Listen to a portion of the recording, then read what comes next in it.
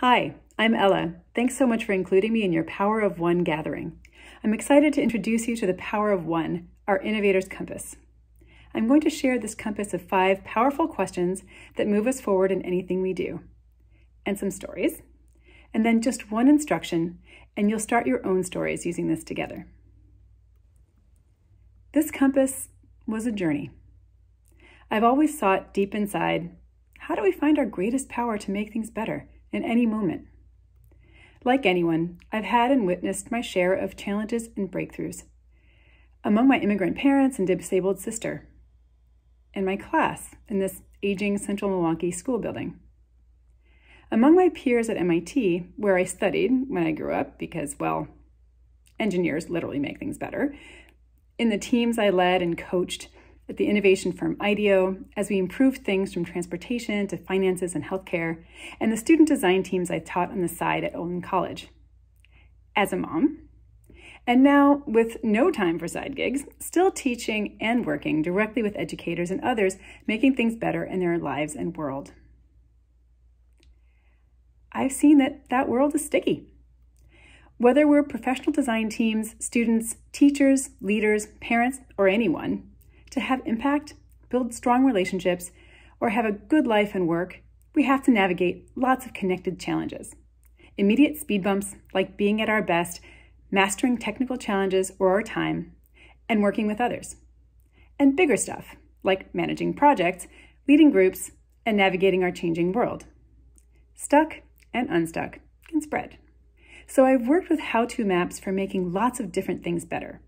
Design, leadership, systems, communication, learning, science, startups, even parenting. And I sensed they have a common compass, like maps of Nevada and Paris would when you lay out their steps. In their own words, these practices remind us to ask the same 5 questions. Who's involved? What's happening and why? What matters most here? What ways are there to do that? And what's a step to try? These questions keep coming up because they're our compass to see all sides of any challenge and make it better, from past and present to future and details to big picture. We can call it our Innovators Compass, which gets us unstuck and moving forward in anything we do. And we can name the powerful points of view those questions give us to help us use and share them more. We know for ourselves the power of people in us, and when we're stuck, in even just one other person and their perspective. When we're stuck without a full picture of what's happening, we know the power of just one new observation to give us a different side, like an upside we missed, or a new detail to go on. When we're stuck overwhelmed by everything going on, we know the power of zooming out for 1 or 2 guiding principles. What matters most here, or maybe doesn't, like not having to be perfect to guide us in whatever we decide to do. When we're stuck with no way forward or only one way that's not working, we know the power of even one new idea to give us a bigger picture of possibilities. And when we're stuck with ideas but no action, we know the power of just one experiment, one step small enough with real details that we'll try it. Because we never know until we try, and again, see what happens and why. Maybe it's great, or maybe something else matters, or there's another idea. It's our compass, not one specific map or process. Most practices go the careful way that's numbered, understanding what's happening and matters most before coming up with ideas and experiments. Then there's startup style, quick, planned cycles of learning from experiments. And of course, life is way messier. Consciously or unconsciously, we try something and see what happens, try something and see what happens, and occasionally realize, oh, that's a bigger idea, or what really matters here. The right way is however moves us forward. We're born using these.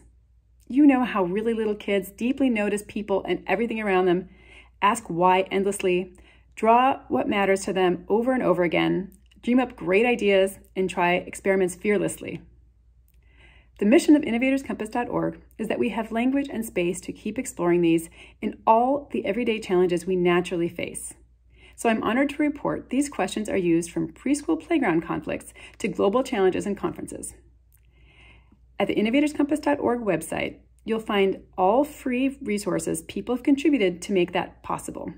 That includes all the graphics I've used here, as well as printable tools templates for digital platforms like Mural, Miro, and Jamboards, and a free online standalone app, iCompass.me, contributed and maintained by a software engineer. I'm going to use short videos that you can find online to show the power of one student, teacher, leader, team, community, and district, and their observations, principles, ideas, and experiments. These will look linear on paper, but the journeys were likely messier. For an overview, I'll start with the second half of the 2-minute intro video right on the homepage. The first minute was basically this talk so far. It's not just a tool for everyday work and content work in the classroom of solving problems, but it is also being used as a tool for social and emotional learning. For me and our faculty, it just makes people think differently about a problem. They're realizing there are solutions and that everyone has a voice. We've used the Innovators Compass in parent-teacher meetings. It's like a visual way of representing that we're on the same team. Client meeting is like where we need to brainstorm things. I saw much better results, having better ideas for the product or better ideas to solve like a certain problem. I've used it in training volunteers with Core Africa. To learn and know much better about how people think, the problems they're facing, and how we can, together with the community, devise and get the solutions. I'll bring this home, literally. My own family has used this compass together to design New Year's and vacations, keep making those better, and tackle the stucks that come up along the way. As small as, my Cheerios fell on the floor. Great observation. Got an idea? Now let's hear about the power of one student and their compass to overcome current crises, pool the power of their observations and ideas with others, and realize what really matters. This story comes from Valeria Rodriguez, a middle school science teacher in Miami, Florida. On the Monday her students returned to school after Hurricane Irma, Valeria invited them to reflect on their hurricane experience with their Innovators Compass, first individually on paper. They explored people who were part of their experience, their observations, what they saw and experienced before, during, and after the hurricane, what was most important to them about it, and what ideas and concrete experiments they had to make the experience afterward better for the people around them. She then gave them time and space at the whiteboard to see one another's thoughts and spark a conversation. She appreciated this chance to connect with her students as they expressed their emotions and saw their lives with new perspective. Now for the power of one teacher, the student teacher shares how she advances her own teaching. Hi, my name is Jenny Muccelli. I'm a teacher candidate at the Woodrow Wilson Academy of Teaching and Learning, and I've been using the compass this year for a number of settings where I have been thinking deeply about how to better my practice. What it's really helped me do better is collecting really concrete observations of what's really happening in the classroom, and then also really intentionally making me think about what matters most. Are they feeling safe and happy? Are they learning? Am I building them towards being independent learners? All of those things that are thrown around as being important. It gives me an organizational tool to think about those things and then think about some ideas I might have, and then ending with an experiment that I can then go and try in schools the very next day. When I've thought about designing my space for my classroom, I actually collected more observations and recompassed my space design and found that I grew a lot from my first iteration to the second. Now for the power of one team, let's go to another resource for stories, Twitter. Here's a team of kids using the compass to design inventions to help the elderly. They captured their observations from a senior home and in their families. They tried simple experiments like using colored tags to help identify and remember important things like keys and glasses. They gathered observations and ideas from reviewing visitors and used those to start a compass for their next iteration. That works for revisions of creative writing, reports, and other projects too. The website courses.olin.edu has an entire curriculum with lots of short videos where first-year college students also use Innovators Compass to design with and for an elderly person and to design their own teamwork. What's happening for their team, what matters most to them, things they can do to try to make it better, works for teams of all ages. And the power of one parent. You saw in the overview how a teacher uses the compass in parent-teacher meetings to help empower parents in their children's learning. I thought I'd share a personal story, working with my daughter and her preschool teachers. At our daughter's preschool, compass pieces help unstick conflicts. Working through a compass with a grown-up is handy for challenges like our daughter's drop-offs, which were hard for her and her parents and teachers too. We also listened to great things happening. She's growing up in many ways. She loves her parents. What mattered most to her was time with each parent.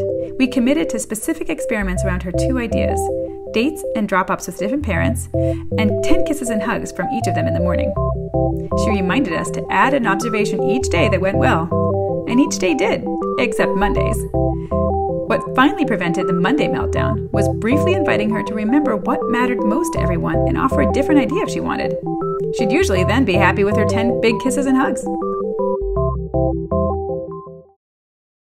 Here's one leader and her assistant principal working with their staff and students. And as we find, the more we do it, we have more input on every time we put an idea out, more people are putting more stickies. And so they're more willing to share than in the beginning, when it was, like the first compass we did had probably 4 notes per quadrant. Like each person maybe put 1 note.